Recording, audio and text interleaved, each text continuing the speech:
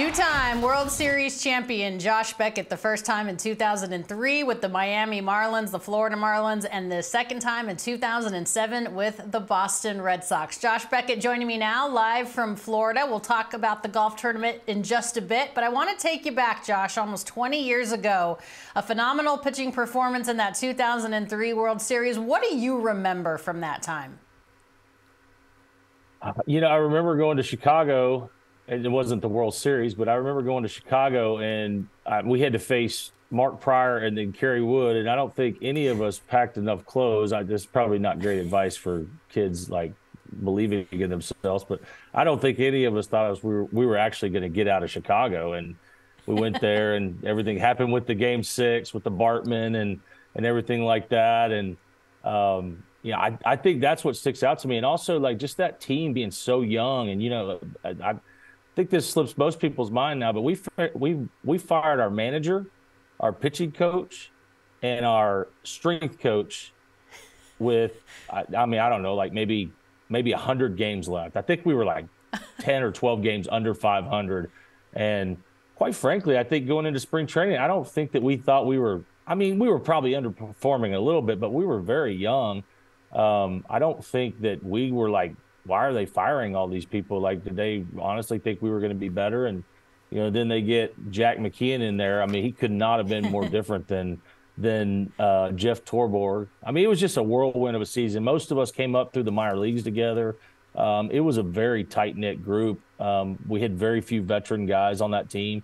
I would say Mike Redmond and Mike Lowell were the two, at least for the whole season. We traded for Jeff Conine at the deadline. We called up Miguel Cabrera that year, and obviously he's went on to have an unbelievable career. But we were very talented. I think we were more talented than we thought we were. I mean, somebody in the front office must have thought that we were more talented than we were playing. Take me back to the complete game shutout, Game 6 against the New York Yankees. You're the only pitcher in the wild card era, Josh, that has a complete game shutout in a World Series. Prior to that, of course, it was Jack Morris. What was going on in your head to be so effective that day when it mattered the most?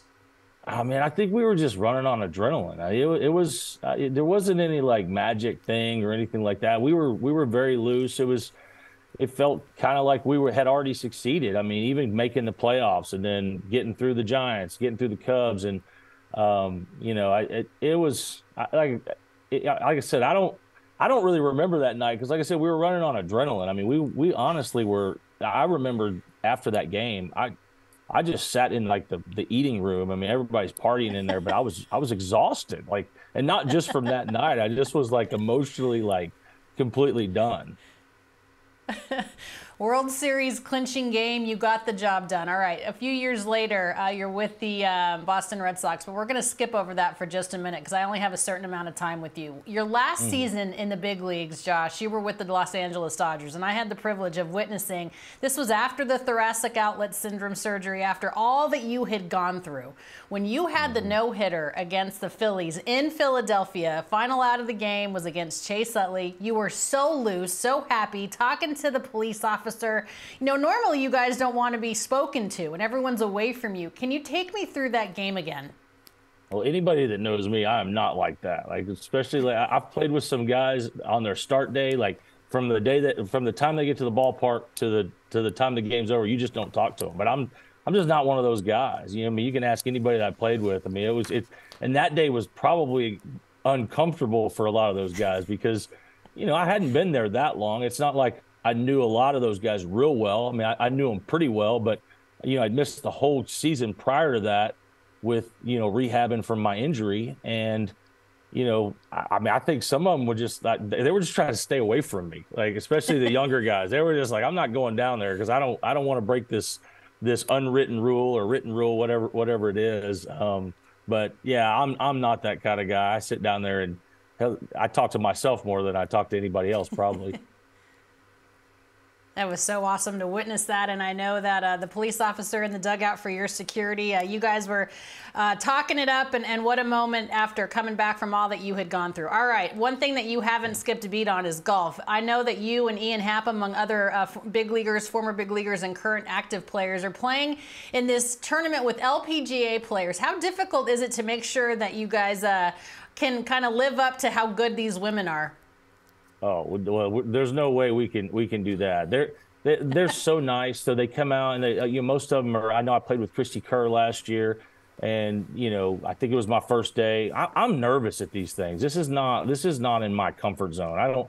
I don't play a lot of golf during the wintertime, so I kind of come into this tournament and I really have no expectations whatsoever. But they're so awesome, and just to get to watch them.